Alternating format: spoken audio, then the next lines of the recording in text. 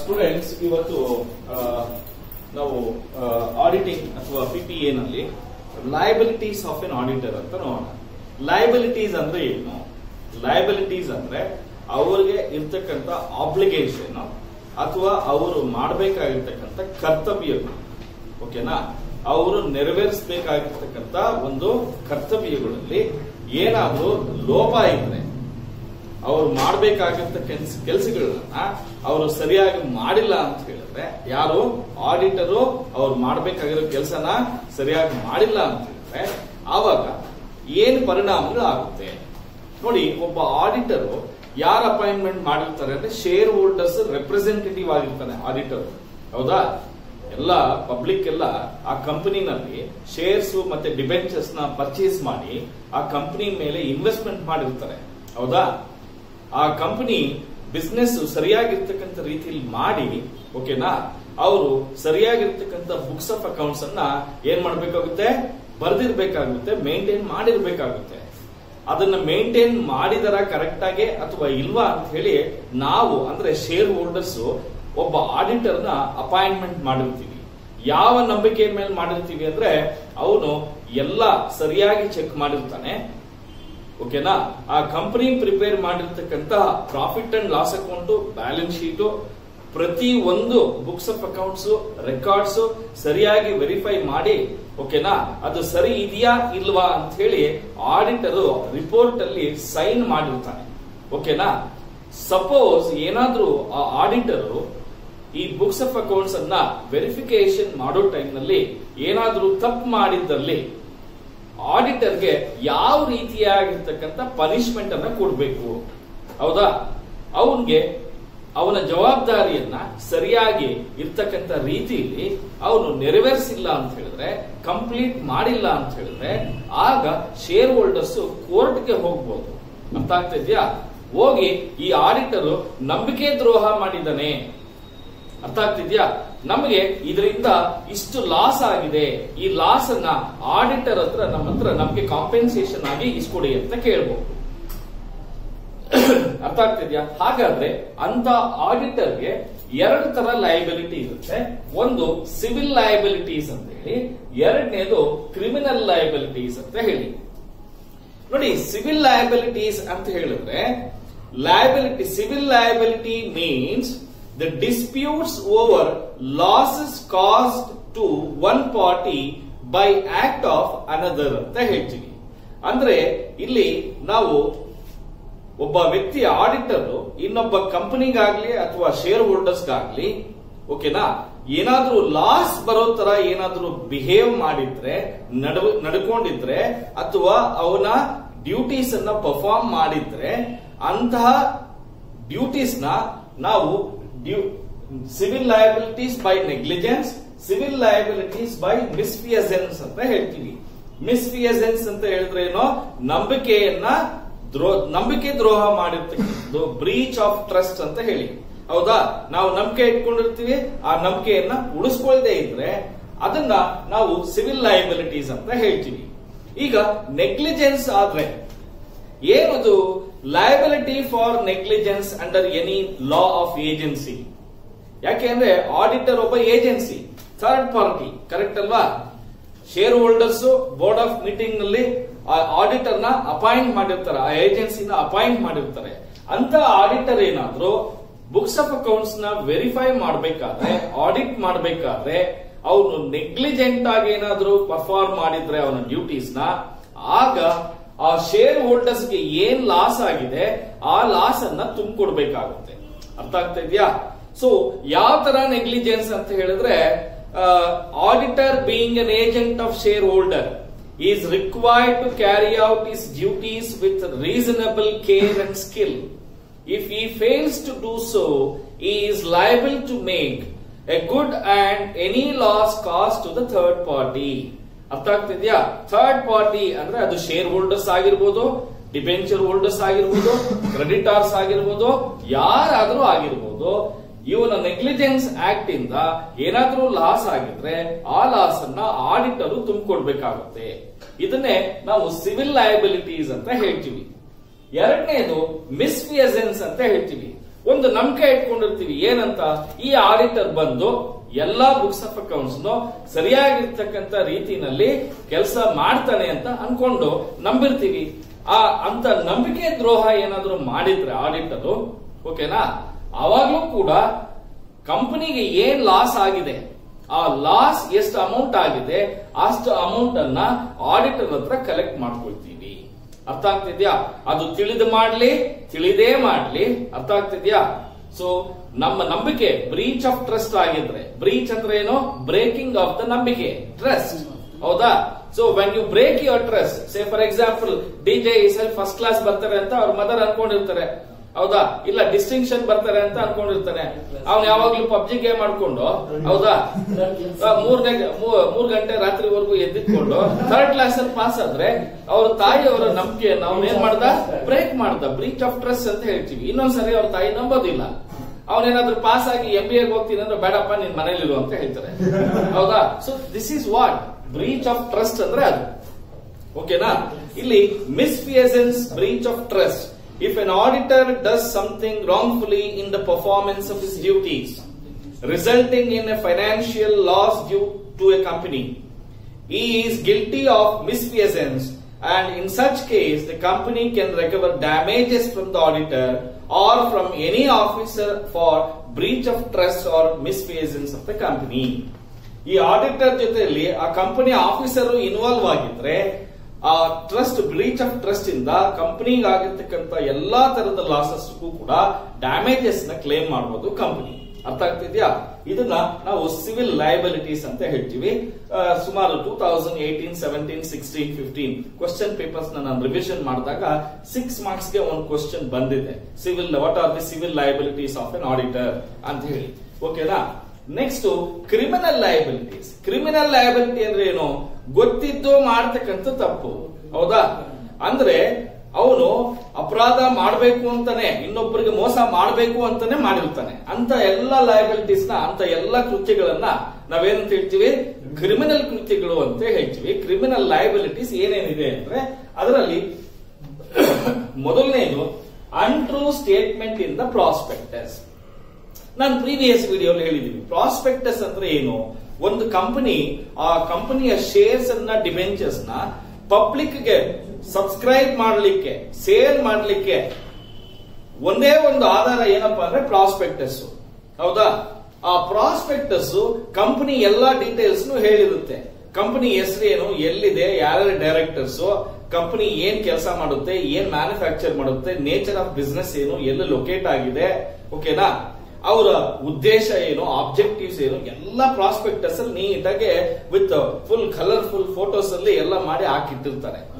Suppose ಏನಾದ್ರು auditor ಏನಾದ್ರು ಅಂತಹ ಪ್ರಾಸ್ಪೆಕ್ಟಸ್ ಅಲ್ಲಿ ಬೇಕು ಅಂತ ಏನಾದ್ರು ಅನ್ಟ್ರೂ, ನಿಜವಾಗಿ ಸುಳ್ಳು ಅಂಶಗಳನ್ನ, ಏನದು ಸುಳ್ಳು ಸ್ಟೇಟ್ಮೆಂಟ್ ಗಳನ್ನ ಪ್ರಾಸ್ಪೆಕ್ಟಸ್ ಅಲ್ಲಿ ಹಾಕಿ ಪಬ್ಲಿಕ್ ಗೆ ಆ ಪ್ರಾಸ್ಪೆಕ್ಟಸ್ ರೀಚ್ ಮಾಡಿಸಿ ಶೇರ್ ದುಡ್ಡನ್ನ ಕಲೆಕ್ಟ್ ಮಾಡಿಬಿಟ್ರೆ, ಇಶ್ಯೂ ಮಾಡೋದಕ್ಕೆ ಅಥವಾ ಏನೋ ದುಡ್ಡನ್ನ ಇಸ್ಕೊಂಡಿದ್ರೆ ಶೇರ್ ಹೋಲ್ಡರ್ಸ್ಗೆ, ಆಗ ಏನು ಆ ಶೇರ್ ಹೋಲ್ಡರ್ಸ್ ಗಾಗ್ಲಿ ಡಿಬೆಂಚರ್ಸ್ ಹೋಲ್ಡರ್ಸ್ ಗಾಗ್ಲಿ ಅವರು ಈ ಪ್ರಾಸ್ಪೆಕ್ಟಸ್ ಸರಿ ಇದೆ ಅಂತ ನಂಬಿಟ್ಟು ನಿಮ್ಮ ಕಂಪನಿ ಮೇಲೆ ಇನ್ವೆಸ್ಟ್ಮೆಂಟ್ ಮಾಡಿರ್ತಾರೆ.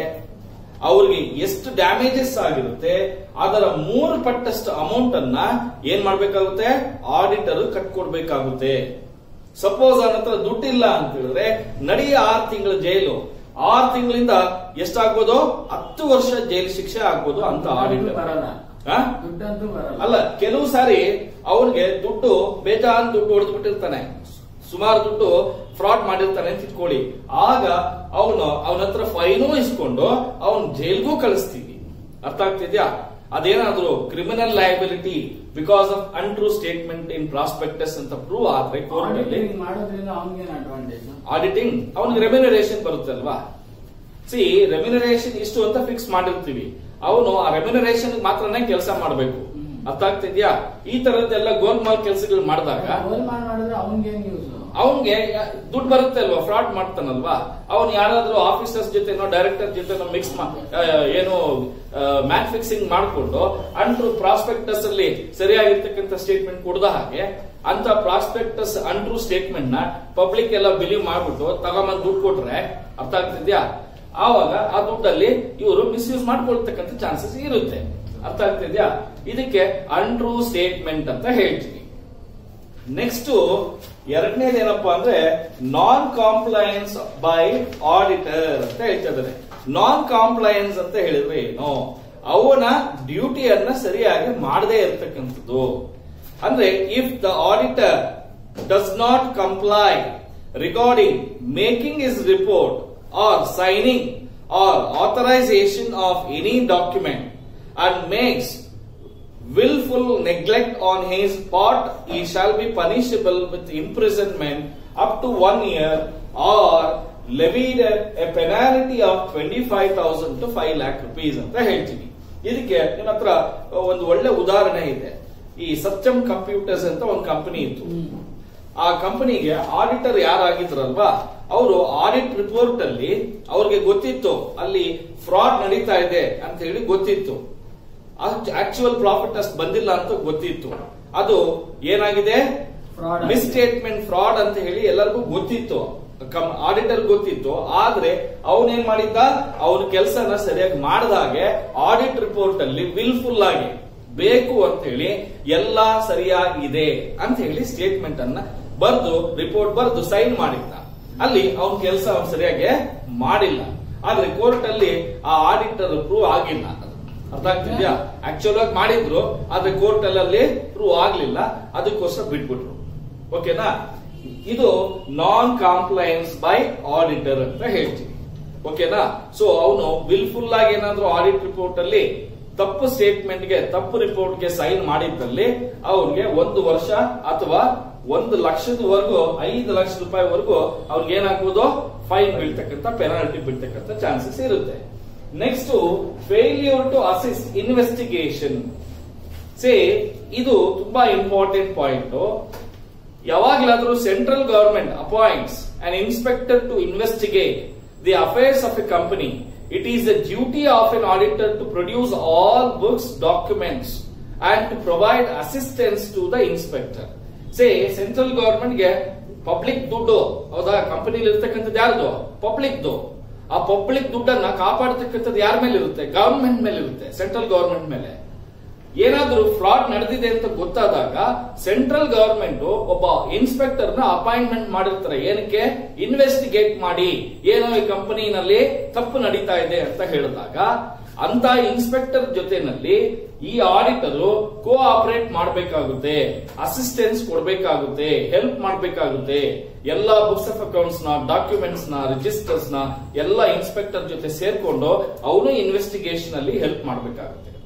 ಸಪೋಸ್ ಹೆಲ್ಪ್ ಮಾಡಿಲ್ಲ ಅಂತ ಇಟ್ಕೊಳ್ಳಿ, ಆಗ ಅವನು ಕ್ರಿಮಿನಲ್ ಅಂತ ಅರ್ಥ ಆಗುತ್ತೆ. ಆಗ ಅವನು ಈ has to go for 1 year imprisonment, ಹೌದಾ, ಅಥವಾ 1 ಲಕ್ಷ ರೂಪಾಯಿ ಅಥವಾ 2 ತರದ್ದು ಪನಿಷ್ಮೆಂಟ್ ಆಗುವಂತ ಸಾಧ್ಯತೆಗಳು ಇರುತ್ತೆ. ಅರ್ಥ ಆಗ್ತಿದ್ಯಾ? ಇದು failure to assist investigation when A central government inspector is appointed on investigation of some of the affairs of the company ಅಂತ ಹೇಳ್ತೀವಿ. Failure to assist of guilty officer. ಆ ಕಂಪನಿನಲ್ಲಿ ಯಾರಾದ್ರೂ ಗಿಲ್ಟಿ ಆಫೀಸರ್ ಇದ್ದ, ತಪ್ಪು ಮಾಡಿರ್ತಕ್ಕಂಥ ಆಫೀಸರ್ ಇದ್ದ ಅಥವಾ ಆಫೀಸರ್ಸ್ ಇದ್ರು, ಅವ್ರಿಗೆ ಏನಾದ್ರೂ ಕೋಆಪರೇಟ್ ಮಾಡಿದ್ರೆ, ಹೆಲ್ಪ್ ಮಾಡಿದ್ರೆ, ಅರ್ಥ ಆಗ್ತಿದ್ಯಾ, ಅದು ಪ್ರೂವ್ ಆದ್ರೆ ಆಡಿಟರ್ಗೆ ಪನಿಷ್ಮೆಂಟ್ ಜೊತೆನಲ್ಲಿ, ಇಂಪ್ರಿಸನ್ಮೆಂಟ್ ಜೊತೆನಲ್ಲಿ ಫೈನ್ ಕೊಡ್ತಕ್ಕಂಥ ಬೀಳ್ತಕ್ಕಂಥ ಸಂದರ್ಭಗಳು ಇರುತ್ತೆ. ಅದು ಎಷ್ಟು ಏನು ಅಂತ ಬರ್ತಿಲ್ಲ, ಆ ಆಫೀಸರ್ ಎಷ್ಟು ಫ್ರಾಡ್ ಮಾಡಿದಾನೆ ಆ ಅಮೌಂಟ್ ಮೇಲೆ ಡಿಪೆಂಡ್ ಆಗಿರುತ್ತೆ. ಮತ್ತೆ ಯಾವ ಲೆವೆಲ್ ಆಫ್ ಏನು ಫ್ರಾಡ್ ಮಾಡಿದ್ದಾರೆ ಅನ್ನೋದ್ರ ಮೇಲೆ ಕೂಡ ಡಿಪೆಂಡ್ ಆಗಿರುತ್ತೆ. ಅರ್ಥ ಆಗ್ತಿದ್ಯಾ? ಇದು failure to assist of guilty officer. ಓಕೆನಾ? Next failure to return property, books R papers. ಇದು ಯಾವಾಗ ಅಂತ ಹೇಳಿದ್ರೆ, ಕೆಲವು ಸಂದರ್ಭದಲ್ಲಿ ಕಂಪನಿ ಏನಾಗುತ್ತೆ ಅಂದ್ರೆ ವೈಂಡಿಂಗ್ ಅಪ್ ಆಗುತ್ತೆ, ಕ್ಲೋಸ್ ಡೌನ್ ಆಗ್ಬಿಡುತ್ತೆ, ಲಿಕ್ವಿಡೇಷನ್ ಆಗುತ್ತೆ. ಲಿಕ್ವಿಡೇಷನ್ ಆಗೋ ಸಂದರ್ಭದಲ್ಲಿ ಆ ಕಂಪನಿ, ಆ ಕೋರ್ಟ್ ಆಫ್ ಲಾ ಏನ್ ಮಾಡುತ್ತೆ, ಒಬ್ಬ ಪರ್ಸನ್ ಅಪಾಯಿಂಟ್ ಮಾಡುತ್ತೆ ಆ ಲಿಕ್ವಿಡೇಷನ್ ಎಲ್ಲ ಮಾಡೋದಕ್ಕೆ. ಅವನ ಲಿಕ್ವಿಡೇಟರ್ ಅಂತ ಹೇಳ್ತೀವಿ, ಹೌದಾ? ಆ ಲಿಕ್ವಿಡೇಟರ್ ಕಂಪನಿಗೆ ಬಂದಾಗ ಅವನ ಹತ್ರ ಇರ್ತಕ್ಕಂತ ಎಲ್ಲಾ properties, returns properties list, books, registers, papers ಪ್ರತಿ ಒಂದು ಕೂಡ ಆ ಲಿಕ್ವಿಡೇಟರ್ಗೆ, ಆ ಆಫೀಸರ್ಸ್ಗೆ ಹ್ಯಾಂಡ್ ಓವರ್ ಮಾಡಬೇಕಾಗುತ್ತೆ. ಸಪೋಸ್ ಹ್ಯಾಂಡ್ ಓವರ್ ಮಾಡಿದಾಗ ಏನಾದ್ರು ಮಾಡಿದಾಗ ಆವಾಗ್ಲೂ ಕೂಡ ಈ will be held liable for criminal charges. ಅರ್ಥ ಆಗ್ತಿದ್ಯಾ? Next penalty for ಫಾಲ್ಸಿಫಿಕೇಶನ್ of books ಅಂತ ಹೇಳ್ತೀನಿ. ಫಾಲ್ಸಿಫಿಕೇಶನ್ ಅಂದ್ರೆ ಏನು? ಬುಕ್ಸ್ ಅಂತ ಹೇಳಿದ್ರೆ ತಪ್ಪಾಗಿ ಬುಕ್ಕುಗಳಲ್ಲಿ ತಪ್ಪಾಗಿ ಏನಾದ್ರು ರೆಕಾರ್ಡ್ ಮಾಡಿದ್ದು ಅಥವಾ ಮ್ಯುಟಿಲೇಟ್ ಮಾಡಿದ್ದು ಅಂದ್ರೆ ಒಡೆದಾಕಿದ್ದು, ಅರ್ಧಾಕಿದ್ದು ಅಥವಾ ವೈಟ್ನರ್ ಹಾಕಿ ಇನ್ನ ಅದ್ರ ಮೇಲೆ ಓವರ್ ರೈಟಿಂಗ್ ಮಾಡಿರೋದಾಗ್ಲಿ ಆ ತರದ್ದಾದಾಗ an auditor when destroy, mutilate, alters or falsify or secretes any books of account or documents belonging to the company, he shall be liable, punishable with an imprisonment and also liable to fine ಅಂತ ಹೇಳುತ್ತೆ. ಅರ್ಥ ಆಗ್ತಿದ್ಯಾ? ಯಾವ್ದಾದ್ರು documents ಅನ್ನ ಫಾಲ್ಸಿಫೈ ಮಾಡಿದ್ರೆ, ಮ್ಯುಟಿಲೇಟ್ ಅರ್ಧಾಕಿರೋದಾಗ್ಲಿ alter ಮಾಡಿರೋದಾಗ್ಲಿ ಮಾಡಿದ್ದು ಕಂಡು ಬಂದಲ್ಲಿ he will be held liable for imprisonment and fine. And next is prosecution of auditor ಅಂತ ಹೇಳ್ತೀವಿ. What is this prosecution ಅಂತ ಹೇಳಿದ್ರೆ, in the course of winding up a company by the tribunal is nothing but by court, if it appears to the tribunal that an auditor of company has been guilty of an offense, ಆ court ಗೊತ್ತಾಯ್ತು ಅಂತ ಇಟ್ಕೊಳ್ಳಿ, auditor guilty ಆಗಿದ್ದಾನೆ ಅಂತ ಅನ್ಕೊಂಡಾಗ, ತಪ್ಪಿತಸ್ಥ ಅಂತ ಅಂದಾಗ, it shall be duty of an auditor to give all assistance in connection with the prosecution. ಆ ಪ್ರಾಸಿಕ್ಯೂಷನ್ ಏನ್ ನಡೆಯುತ್ತೆ ಅಲ್ವಾ, ಇನ್ವೆಸ್ಟಿಗೇಷನ್ ಏನ್ ನಡೆಯುತ್ತೆ ಅಲ್ವಾ, ಅದಕ್ಕೆ ಸಹಕಾರ ನೀಡಬೇಕಾಗುತ್ತೆ ಆಡಿಟರ್. ಸಹಕಾರ ನೀಡಿಲ್ಲ ಅಂತ ಹೇಳಿದಾಗ ಅವ್ರ ವಿರುದ್ಧ ಏನಾಗುತ್ತೆ, ಕೇಸ್ ಫೈಲ್ ಆಗಿ ಅವರಿಗೆ ಶಿಕ್ಷೆ ಬೀಳ್ತಕ್ಕಂತ ಸಾಧ್ಯತೆಗಳು ಇರುತ್ತೆ. Last criminal liability, penalty for deliberate act of commission R omission. Deliberate ಅಂದ್ರೆ ಏನು? ಬೇಕು ಅಂತ ಏನಾದ್ರೂ ನೀವು ತಪ್ಪು ಮಾಡಿದ್ರೆ, ಅರ್ಥ ಆಗ್ತಿದ್ಯಾ? ತಪ್ಪು ಮಾಡಿದ್ದಲ್ಲಿ ಅಥವಾ ಯಾವ್ದಾದ್ರೂ ಒಂದು ಟ್ರಾನ್ಸಾಕ್ಷನ್ ಅನ್ನ ಬಿಟ್ಬಿಟ್ಟಿದ್ರೆ, ಮೆಟೀರಿಯಲ್ ಚೇಂಜಸ್, ಮೆಟೀರಿಯಲ್ ಫ್ಯಾಕ್ಟ್ಸ್ ಅನ್ನ ಅಂದ್ರೆ ಏನು ಆಕ್ಚುಯಲ್ ಆಗಿ ಏನಿದೆ ಅದನ್ನ ಅದರ ಬದಲಾಗಿ ತಿದ್ದುಪಡಿ ಮಾಡಿ ಫಾಲ್ಸ್ ಆಗಿ ಏನಾದ್ರು ಕೊಟ್ಟಿದ್ರೆ, ಡೆಲಿಬರೇಟ್ ಬೇಕು ಅಂತ ಹೇಳಿ ಅಂತವ್ರಿಗೆ ಏನೋ 6 ತಿಂಗಳಿಂದ 10 ವರ್ಷ ಜೈಲು ಅಥವಾ 3 ಪಟ್ಟಷ್ಟು ಎಷ್ಟು ಫ್ರಾಡ್ ಆಗಿದೆ ಅಮೌಂಟ್, ಅದರ 3 ಪಟ್ಟಷ್ಟು ಅಮೌಂಟ್ ಅನ್ನ ಡ್ಯಾಮೇಜಸ್ ಆಗಿ ಆಡಿಟರ್ ಹತ್ರ ಕಲೆಕ್ಟ್ ಮಾಡ್ಕೊಳ್ತಾರೆ. ಸರ್, ನಾನು ನಿಜ ಹೇಳ್ತಾ ಇದ್ದೀನಿ, ಈ ವರ್ಷ 2019 ನಲ್ಲಿ ಆಡಿಟರ್ ಲಯಬಿಲಿಟೀಸ್ ಬಗ್ಗೆ ಕ್ವಶನ್ ಒಂದು ಇರಲಿಲ್ಲ 19 ನಲ್ಲಿ, ಓಕೆನಾ? ಆದ್ರೆ 18 ನಲ್ಲಿ ಸಿವಿಲ್ ಲಯಬಿಲಿಟೀಸ್ ಮತ್ತೆ ಕ್ರಿಮಿನಲ್ ಲಯಬಿಲಿಟೀಸ್ ಎರಡೂ ಸೇರಿ 14 ಮಾರ್ಕ್ಸ್ ಕೊಟ್ಬಿಟ್ಟಿದ್ದ, ಓಕೆನಾ? 18 ನಲ್ಲಿ ಬರೀ ಕ್ರಿಮಿನಲ್ ಲಯಬಿಲಿಟೀಸ್ ಕೇಳಿದ್ದ. ಸೊ ಈ ವರ್ಷ ನನ್ನ ಗೆಸ್ ಪ್ರಕಾರ ನಿಮಗೆ ಒಂದು 6 ಮಾರ್ಕ್ಸ್ ಕ್ವಶನ್ ಗ್ಯಾರಂಟಿ ಇರುತ್ತೆ. ಯಾವ್ದ್ರ ಬಗ್ಗೆ ಅಂದ್ರೆ ಕ್ರಿಮಿನಲ್ ಲಯಬಿಲಿಟೀಸ್ ಬಗ್ಗೆ ಗ್ಯಾರಂಟಿ ಒಂದು ಕ್ವಶನ್ ಇರುತ್ತೆ.